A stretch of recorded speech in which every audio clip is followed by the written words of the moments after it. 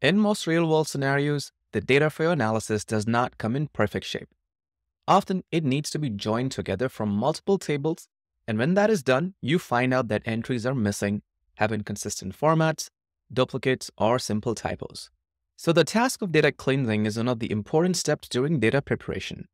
Therefore, we have created a whole section dedicated to this pre-processing step in TurboPrep. We have preloaded the Titanic dataset from RapidMiner Studio's sample folder. The example set has 1,309 rows and 12 columns or attributes.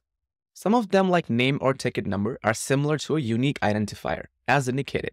Others are unstructured or have missing entries.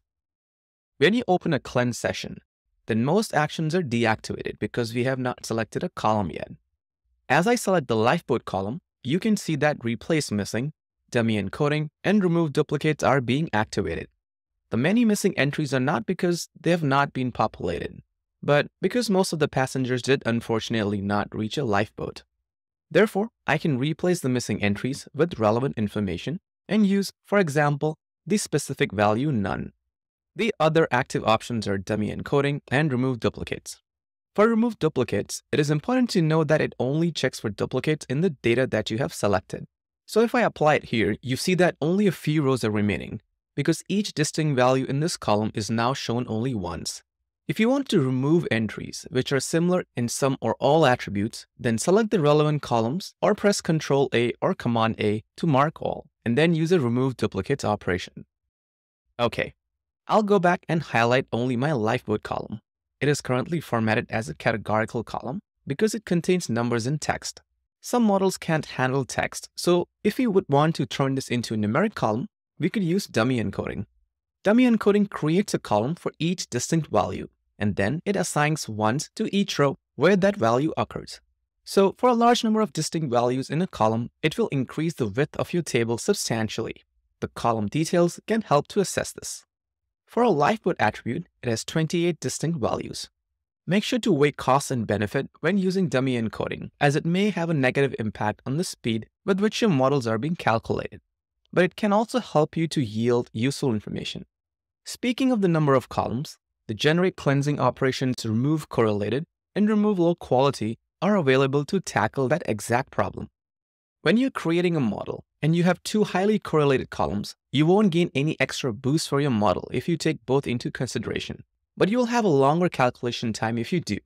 So, getting rid of highly correlated columns, as well as those with many missing, is a good best practice. The remove correlated option is very simple to execute, as you only define the correlation threshold before you run it.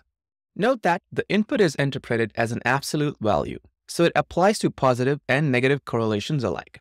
Remove low quality is configured through a combination of quality measure thresholds.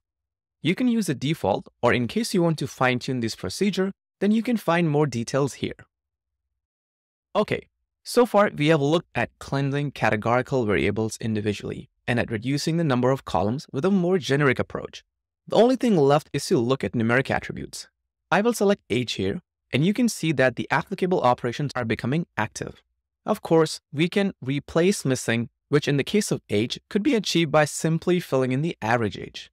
In cases where you want to change a numeric variable into a category, you can use a discretization to do a binning, with binnings of equal size or a range.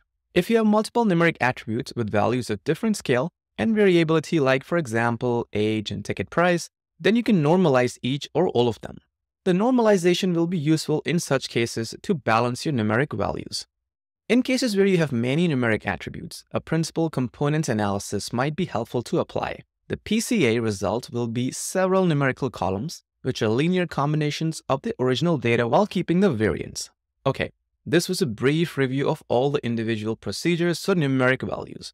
We won't use any on our data, so we can commit our cleansing adjustments. Now, let's see what auto cleanse does. If we open the help, then we can see the steps which are applied. We have just discussed and applied some of the steps shown.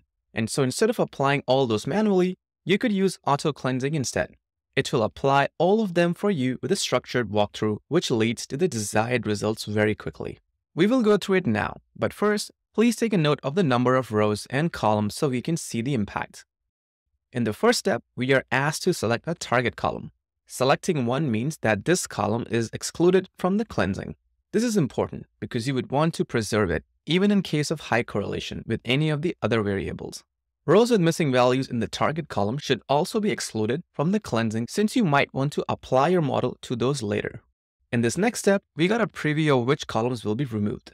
Name and ticket ID are excluded because with all their unique data, they're not helpful to generate a generalized model, and neither is k-bin due to too many missing entries. As you can see, our dummy coded lifeboat column, which represents the value none, is being kept as it contains valuable information, in contrast to the others, which are mostly 0 and therefore very stable. The type conversion step is up next. Keep in mind here that this is always applied to all columns. If you want to do it for a subset, then going through multiple cleansing cycles like we did here is the best approach. In doubt, just leave things as they are. Now, this last configuration screen deals with numeric columns, and so only appears if you have any in your dataset. You can choose to apply a PCA, or normalize, or even do both. I have explained the generic principles of each operation before, so I'm just finishing this dialog walkthrough before I commit the cleansing. We have now fewer than 10 columns left, and I prepared them to be used for further processing or as input for AutoModel.